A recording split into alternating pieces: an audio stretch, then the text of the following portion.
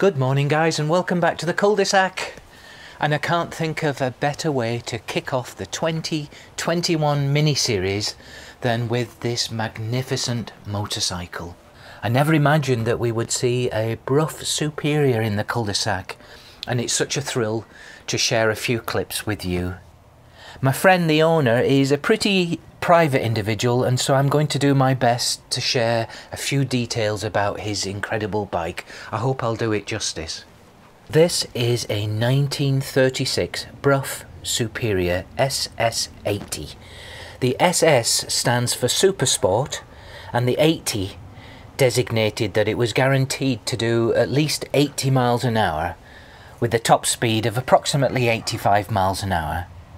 The other big model that Brough made that most people will be familiar with is of course the legendary SS100. So whereas the SS100 was the top of the range, this SS80 was more of the bread and butter motorcycle for Brough Superior. This model was oftentimes used by police forces or for sidecar rigs, and more as a long distance tourer rather than an out and out racing bike. As you can see, it's a flathead engine, whereas the SS100 models were overhead valve engines. And this particular model, the SS80, came out in around 1935. The engines of all the Broughs were bespoke, handmade motorcycles. They never made their own engine. Instead, they took the best proprietary parts at that time and they modified them to their own specifications. So you may recognise this engine actually comes from a Matchless, a Model X motor. It's very similar to the Model X, but Brough had specific requirements from Matchless. It included a request for larger ports, higher compression cylinders and hotter camshafts.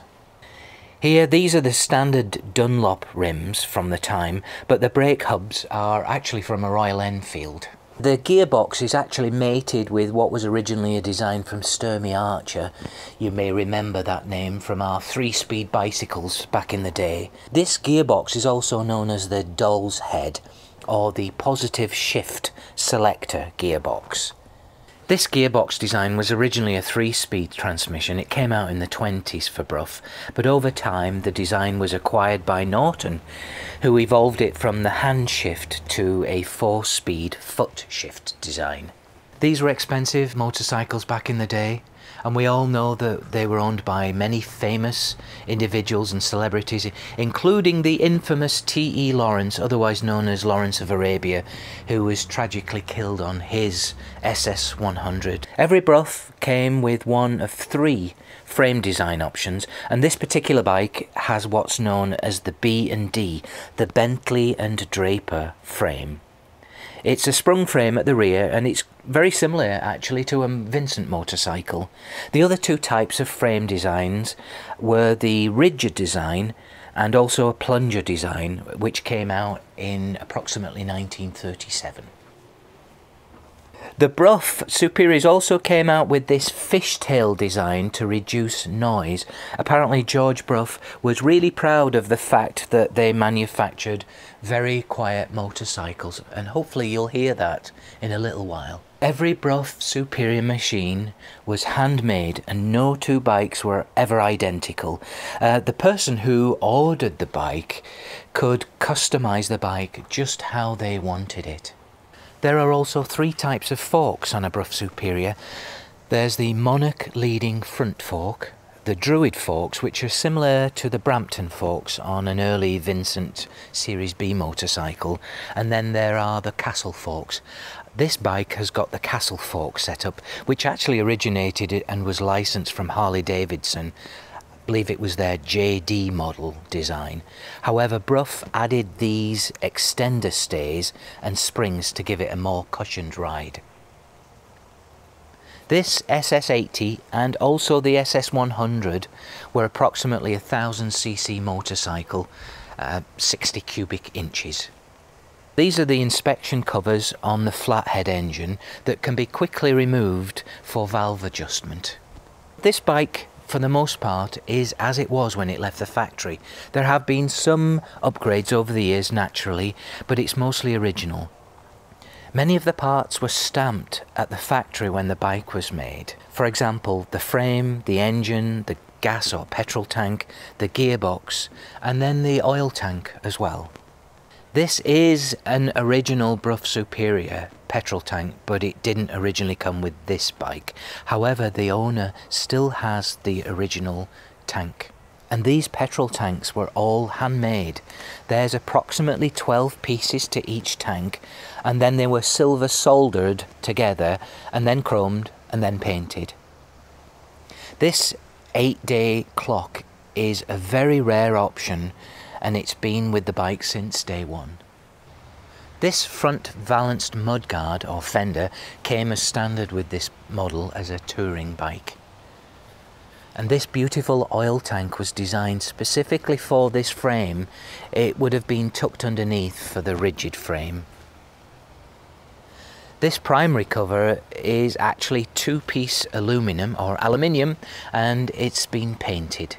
It's interesting that inside of this primary it doesn't have what they call an ESA, an engine shock absorber, or a cush drive, or a compensator as it's known later in the later models, which means that it gives quite a kick whenever the rider changes gears.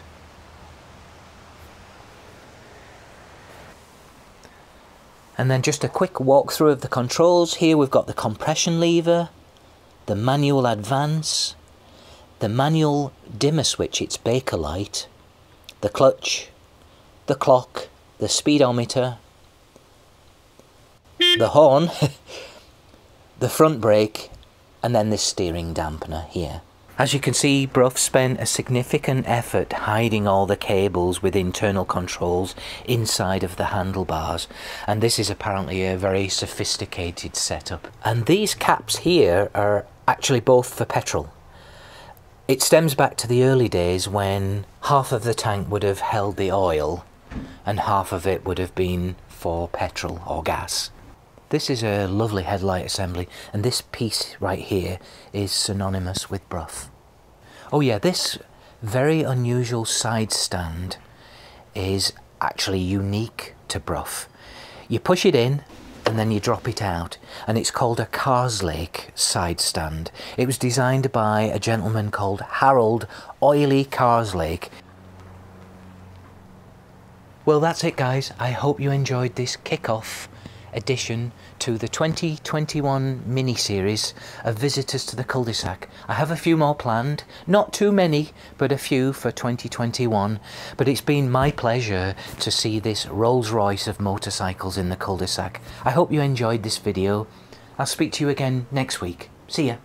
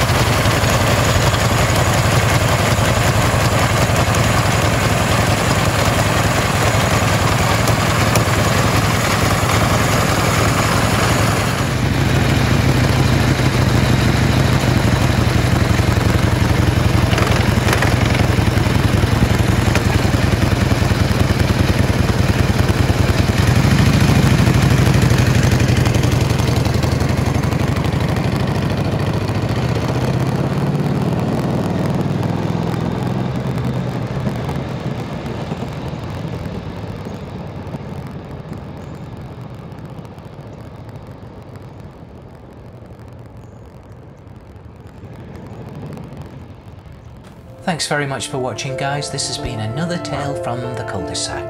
Please remember to subscribe and click the little bell and you'll get a notice whenever I release a new video, usually every Sunday morning and sometimes during the week.